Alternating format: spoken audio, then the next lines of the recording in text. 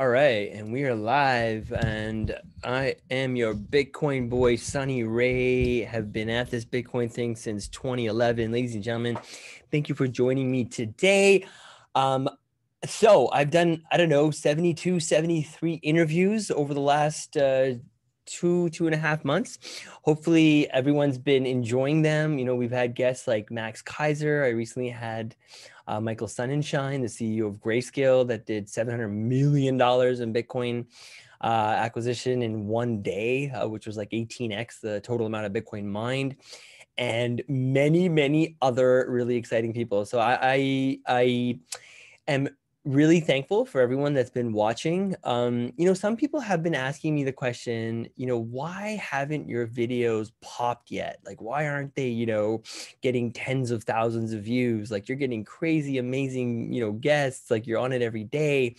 You know, to that, I'll say that, you know, it's partially by design in the sense that, you know, I obviously, you know, with UnoCoin having, you know, 1.5, almost 2 million users and all the companies and things I'm a part of, you know, I could obviously, you know, push these videos more and get way more exposure. But I've refrained myself from doing so mainly because it's part of the thinking that I apply to everything I do. Is I like to see and observe and create things in silo without kind of like piling on with all the other things I've done, and just let them see if kind of, you know, get that organic growth, and a lot of other reasons. I obviously know that I could be doing live streaming that could 20x my viewership. I know I could be, you know, like I said, promoting across other channels. I could be writing mini blogs. I could be taking the best pieces of each one, of each interview, and writing mini blogs and creating micro video content for Instagram, et cetera, et cetera. But I've refrained from doing so for the time being, mainly because all that other stuff is coming. So you can look forward to that.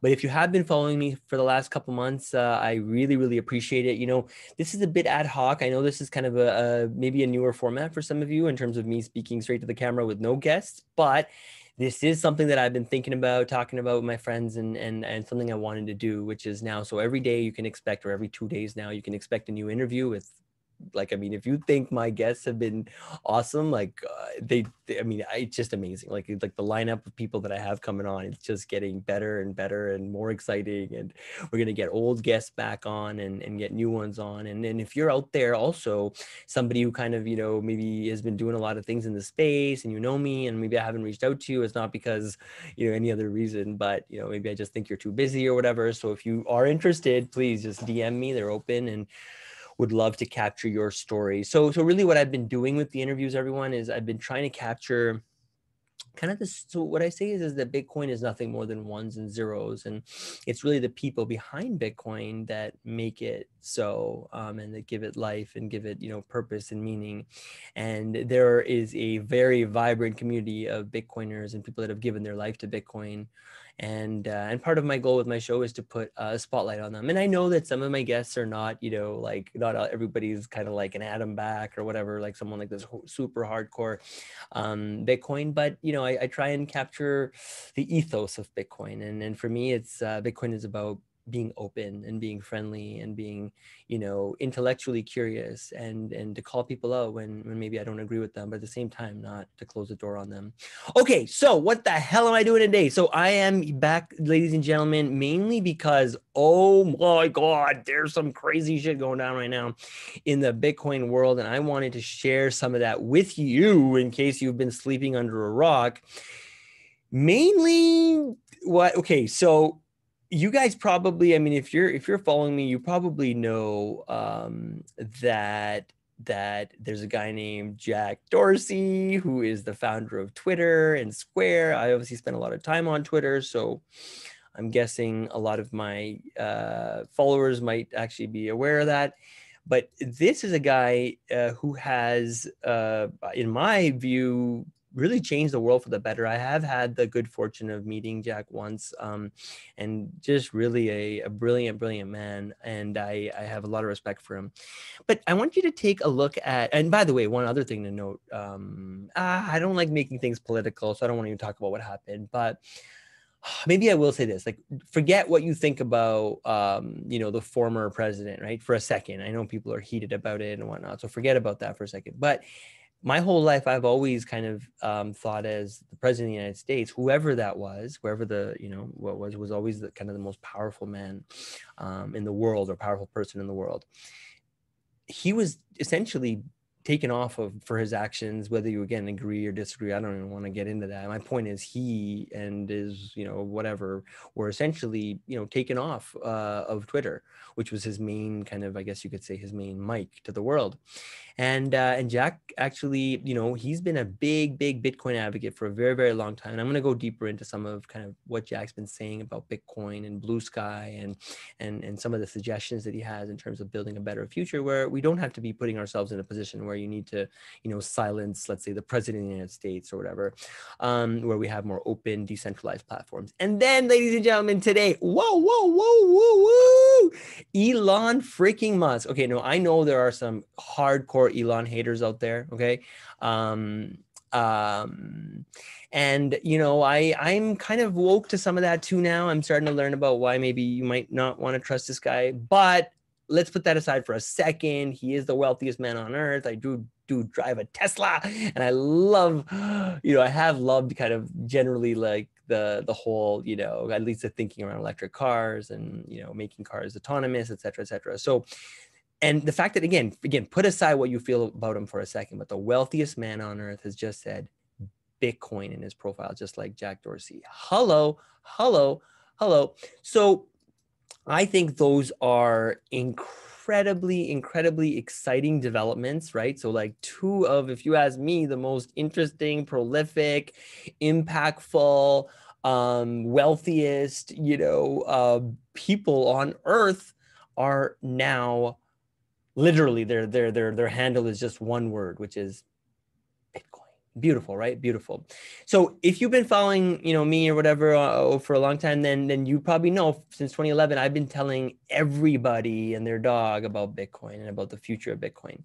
And so one thing I wanted to mention is that if you are interested in going down the Bitcoin rabbit hole, you can go to buildingonbitcoin.com. That will literally take you to YouTube, which is the page where I essentially have been archiving all of my interviews. And again, I know a lot of you out there, you're probably not technical or maybe even an entrepreneur. Like you're just looking to maybe get a job or do something different. And look, I've interviewed authors and YouTubers and entrepreneurs and engineers and like you name it, like people who run ATM machines. I mean, there's literally and I'll keep going with this. And so enjoy that and give me your feedback and hit that like and all that good stuff.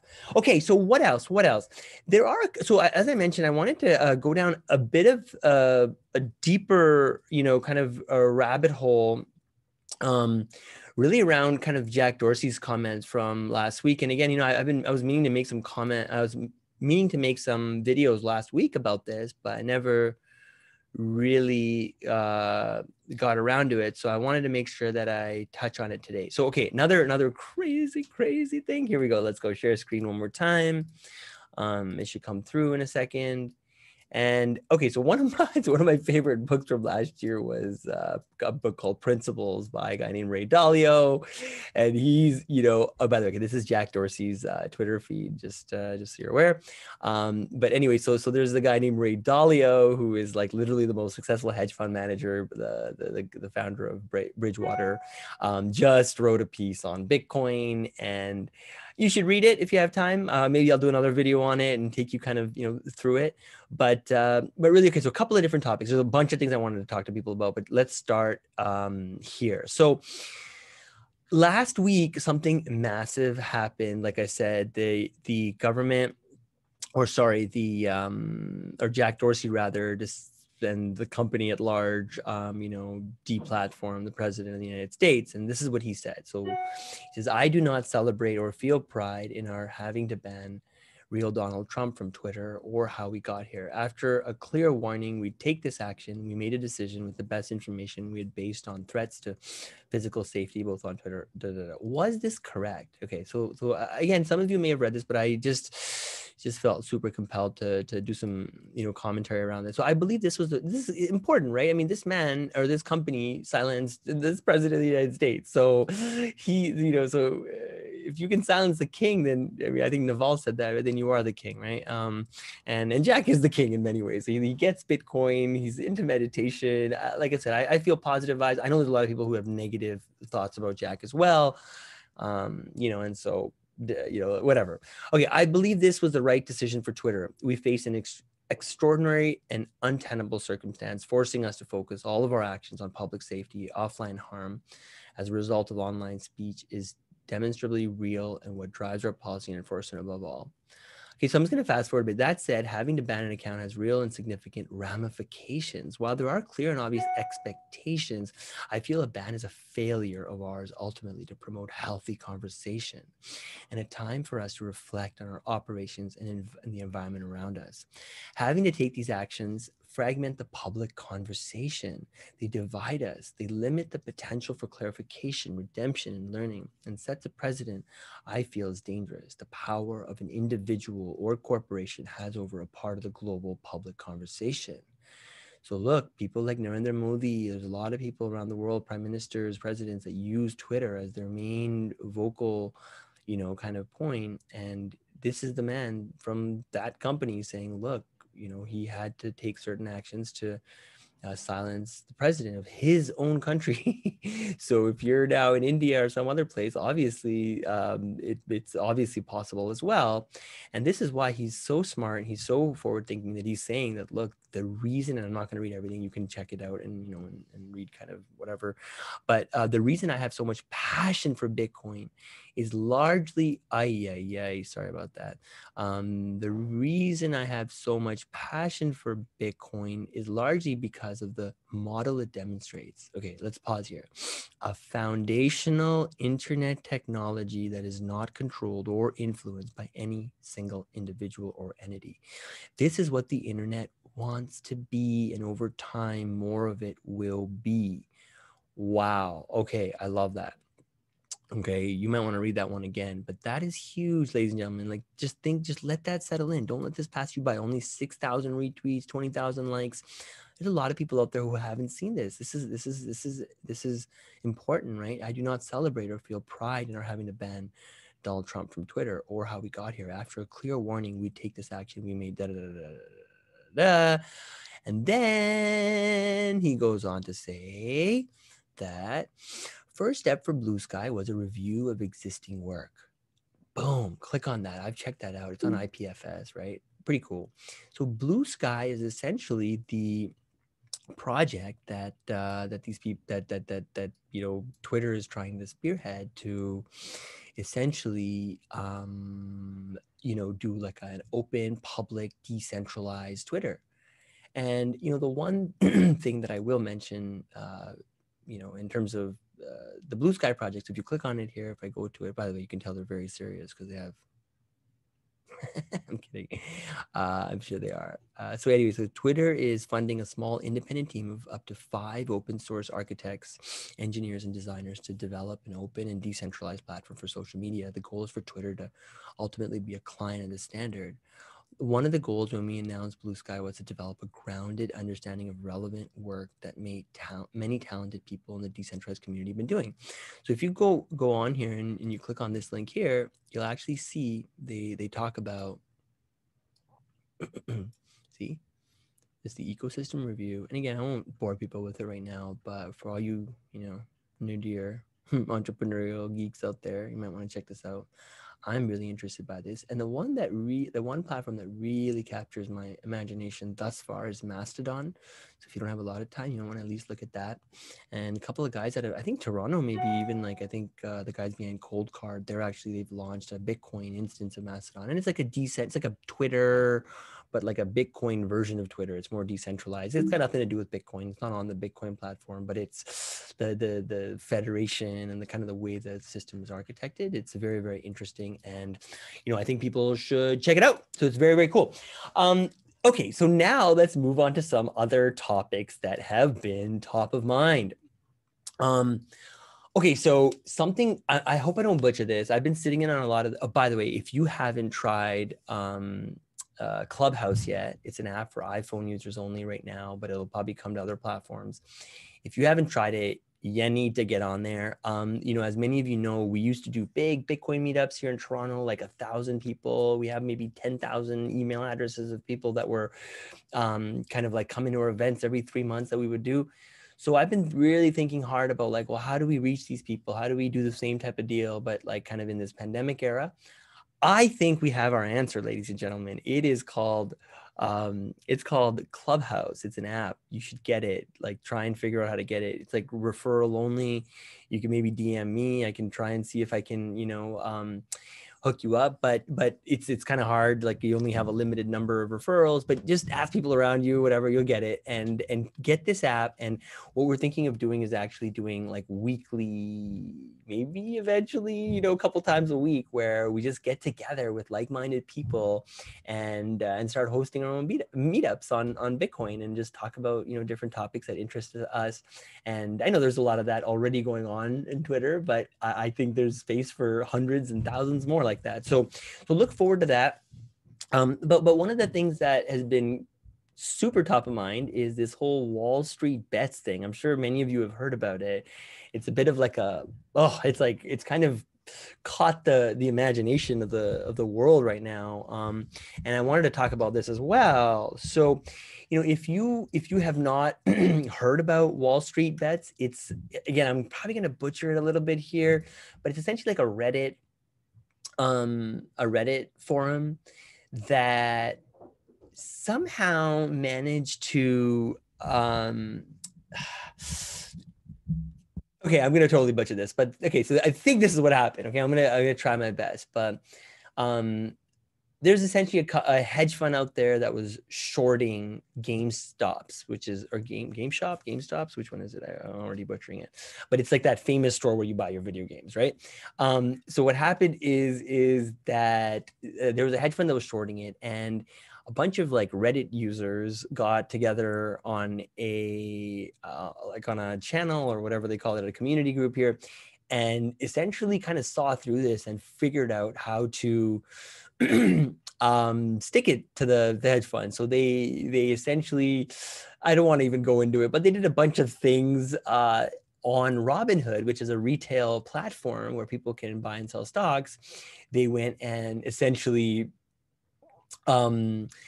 did a bunch of things that screwed the hedge fund. So let's put it that way. Again, I could maybe do a deeper dive if people are more interested. And the hedge fund people were like super pissed. They're claiming that this is, not allowed. And it turns out that there's some connection between them and Robinhood. And I don't know. It's this big fiasco. I'll be honest, I'm not even the best guy to talk about it. But why am I talking about it? So I think, if I'm not mistaken, Robinhood is like shut off like trading to this like GameStop stock, and they've also gone further, and I think they've shut down trading for crypto or something for a bit.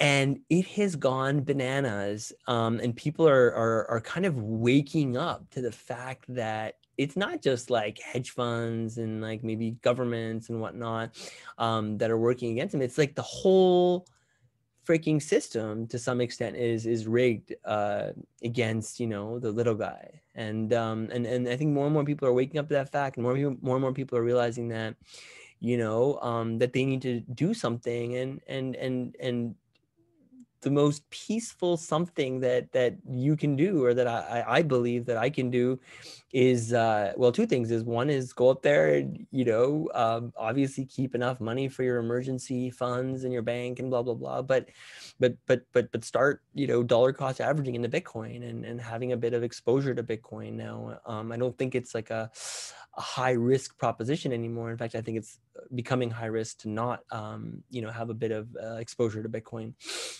So, and this is what Elon Musk and Jack Dorsey and everybody is kind of coming out and saying more and more. And so I think now, because of the Wall Street bets thing as well, a lot of younger people who maybe didn't even care or didn't even worry about this stuff is now kind of like, wait, hold on, what's going on? Like, maybe there's something, maybe there's something to this, right? And I think more and more people are realizing that Bitcoin truly is the future of money. Okay, so let's keep moving forward. Couple of other things I wanted to just really bring out there is that I wanted to just share, and this is a bit weird, but hey, whatever. This is my freaking channel, so I can do whatever the F I want. And really, I started this channel because like I got tired of like boring my wife with like always talking about Bitcoin. So I'm just like, you know what? I'll just talk to a camera, make it available on the internet. If people want to hear it, they hear it. If they don't, they don't. Big freaking hairy deal. Okay, so I wanted to just, I don't know. Look, I tweet a lot. I tweet like a bean. You should go follow me on Twitter if you don't, because that is literally my like kind of stream of consciousness, like my brain farts, if you will. Okay, so first of all, I wanted to share this. So check this out. 2016. Oh, by the way, I did a search just this morning. This is super weird, but this might be helpful. Like I said, I can just whatever. If you do a search, there's this thing called advanced search. And you can actually, this is like literally now me like almost building myself up to like tooting my horn, but you know what, if I don't do this, then who the F will? Okay, so to these accounts, so from these accounts, so if I actually put here, for example, if I want to show you, if I want to find like certain tweets, let's say, from these accounts, Sunny Ray, I can say it has the word Bitcoin in it. I was trying to figure out like when did I actually start like publicly tweeting about Bitcoin. If you want to, let's say, find out, I started going, okay, well, maybe I can actually, I don't know, somehow prove it. What if I just went, back into the Wayback Machine here, or sorry, the Twitter search engine, and just tried to find it. I wonder if I can do it. So I went like this. I went hit search, and absolutely nothing came up.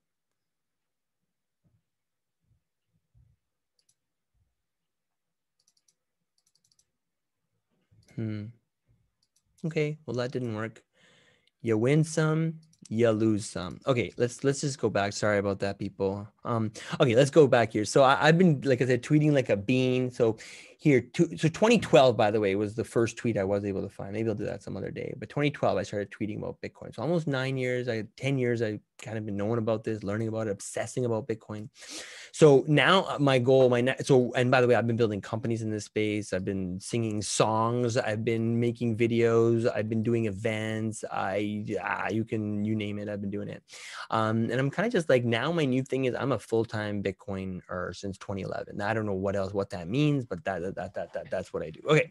Eric Schmidt. So former CEO of Google said this, and I tweeted this back in 2016. I think he said it in 2014 or something. Bitcoin is a remarkable cryptographic achievement, has enormous value. Like, so it's not just Elon, it's not just Twitter. Hello, like the freaking guy from CEO, ex-CEO, whatever of Google is not now, but years ago saying this. You're just waking up to it now because you've been asleep at the wheel. Let's keep being here. So, excuse me. So a couple of things I wanted to share here. So I've been saying mostly like good news or whatever. So I wanted to share something that's not so maybe exciting. So if you see here, breaking, Supreme Court of India has struck off Reserve Bank of India's banking ban against crypto. The court held that RBI circular dated 6th April 2018 is unconstitutional. So by the way, if you don't know, I mean, this was huge. And the company that I founded, UnoCoin, was actually a central part of this. In fact, it was my co-founder, Harish and Satvik, that were real. And I have interviews with Satvik, and we'll be making more content around kind of the happenings of what happened back in the day. And, but, this was a really, really tumultuous and volatile and scary time in our lives when the RBI tried to shut down our banking.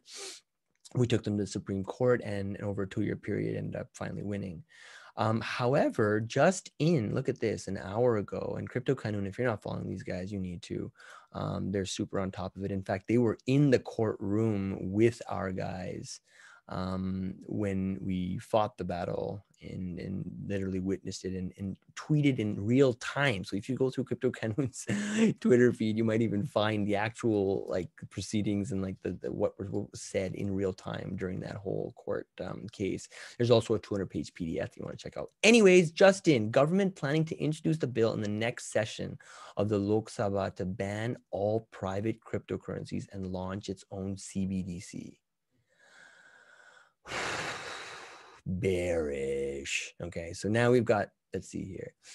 The smartest, so I actually replied to this with these pictures of Jack and Elon and, with, copying Narendra Modi because, and just suggesting that, look, like, you like Twitter, obviously. So the guy, okay, so, I mean, here, you like hopefully wealth and rich people. He's the richest guy on earth. Look, Bitcoin, like, you're going to really try and ban this thing. Seriously. And then all the tens of millions of youth and kids and everyone, you're going to put them on the wrong side of the law. I don't think this is positive for India. I'm not going to say anything further than that because, yeah, but anyways, I think this is a very, very dark thing. And here's the reason I'm coming online and on the air every freaking day and talking to people is because the government represents the people. So the government should represent the people. So if the people want Bitcoin,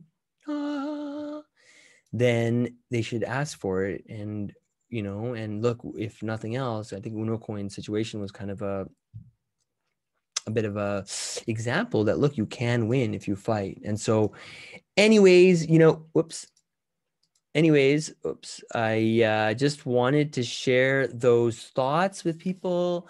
And, so we talked a little bit about, Elon Musk, we talked about, Jack Dorsey, we talked about, Blue Sky and how I think, there'll be this like kind of this renaissance towards decentralization. And then we talked about Elon Musk and how he's tweeting about it and a little bit about India as well. And I want to finish up on this note that Balaji, I don't know if you guys know who Balaji is, but he tweeted this out. And I thought it was pretty interesting. Balaji's a little out there. A lot of people obviously remember people don't forget, right? So 21 obviously .co or .com or whatever it was like his first attempt, and a lot of people talk about how it wasn't really successful. We bought one. We had one in our office in India. So but the thing is you try things, some things work, some things don't. You just learn from it. I still think Balaji is one of the smarter guys in the room, and I wanted to just again share a little bit about what this guy's been saying. So he said, look, fintech front end, crypto back end, social community, right? Right now, the front end, back end, and community pieces are split across separate apps. The real crypto Twitter. Okay, so if you see here, he's saying that social is here, TikTok, you got Reddit, you got finance, which is, Bitcoin and Cash App, Coinbase, you've got Robinhood. But what he's saying is that there's a renaissance coming, and it's not going to be this, right? Maybe it will, maybe one or two of these guys will, but it could be a totally new game, and that game could be you. Right. And so this is kind of the theme behind everything I've been doing. I know a lot of people are a bit confused. They're like, why are you doing all these YouTube videos? It doesn't make any sense. Really, my goal is for people to recognize that it's not about just NGU. It's not just about like, that you can buy some Bitcoin and the number goes up and you become, you can become financially free and, help others. That's awesome, obviously. But you can also, you ready for this? You can also build on Bitcoin. So if you go to buildingonbitcoin.com, that will take you again to the YouTube channel where I've interviewed 70 people, like the top-notch people. Think about it. I've spent 10 years in this space, built companies, done anything. I've worked for Google, venture-backed companies, back Buttercoin in 2012, was it? 2013, they hired me. So from 2013 all the way till now, like really, really full-time. And then another 2 years prior to that of just being obsessed and building communities. Take advantage of this because this wasn't available for a lot of people. And, it's really up to you, like whether you choose to learn about this or not. And there is literally nothing more important that I can, suggest that you pay attention to. And I think And and there's just like one point I wanted to mention is that lately I've been getting kind of this like feeling that, again, that people are trying to wake up, and we're about to see a lot of change in the world. And you're seeing that already with, whether it be the emergence of, like I said, robotics, or whether it be, Bitcoin really kind of leading this singularity, the technological singularity that has been predicted for so long. And these will be interesting times. There'll be times that can either, I think, make you or break you. And so, and I also believe that, like, being a business owner or building on Bitcoin isn't just about like, oh, here are these tactics and here are these tools and tips. It's actually deeper than that. It's about mindset. It's about like, how do you manage anxiety, right? A lot of us right now go through a lot of anxiety. We feel alone, we feel scared, we feel like the thing I shared about the India thing. Obviously that's scary, right? And so how do you manage those things, but in the face of it, continue to create, continue to build, continue to serve, and keep scaling and keep helping people, right? And so that's really kind of been the main message. You're going to start seeing me come on the air like this more, and talking more directly to the camera about just things I'm thinking about, things I care about. I've also got this book called Bitcoin for Dummies. I've got like 20 books on Bitcoin on my shelf, but I figured I was going to start here and start breaking it down for people, and just, kind of just sift through it, read some things for people. I know, see, this is the thing. Sometimes I love reading and sometimes I hate reading. And so I'm going to assume that there's a lot of people out there that don't like reading. At least from my experience, I've noticed that people don't like reading, but it's sometimes easy to turn on a YouTube video with some nice colors in the back, and you got some guy just reading stuff to you. So, whether you're working or whatever, you're busy with the kids, you're running groceries, you're whatever it is you're doing, you can just kind of just tap in, and the goal is to just provide you with an endless stream of consciousness and of value and education and entertainment. And that is it, folks. Today, I've got some big interviews coming up. I think I'm going to be going online with Connie Galippi for round 2. Super pumped about that. I have a conversation with Robert Breedlove. I'm going to ask him to come on the show. I mean, he's really captured kind of the zeitgeist, and is kind of like a lot of people are talking about him. Super excited about him. I don't want to mention them because, under promise, over deliver type of deal, but I have got some amazing guests lined up for you. And those of you wondering, like, why don't tens of thousands of people watch your videos? Just consider it a treat. Consider it the best kept secret, okay, for now, that tens of thousands of people aren't watching these videos. And just know also that I could, like I said, UnoCoin has more, last time I checked, had more subscribers on YouTube than CoinDesk. Say what? Yeah, exactly. So if I just fed all my videos there, and I have 50,000, if we just kind of started, we could force it. We're not going to force it. We're not going to force it. We're going to let it happen organically. We're going to let people hear about it. We're going to let people find out about it.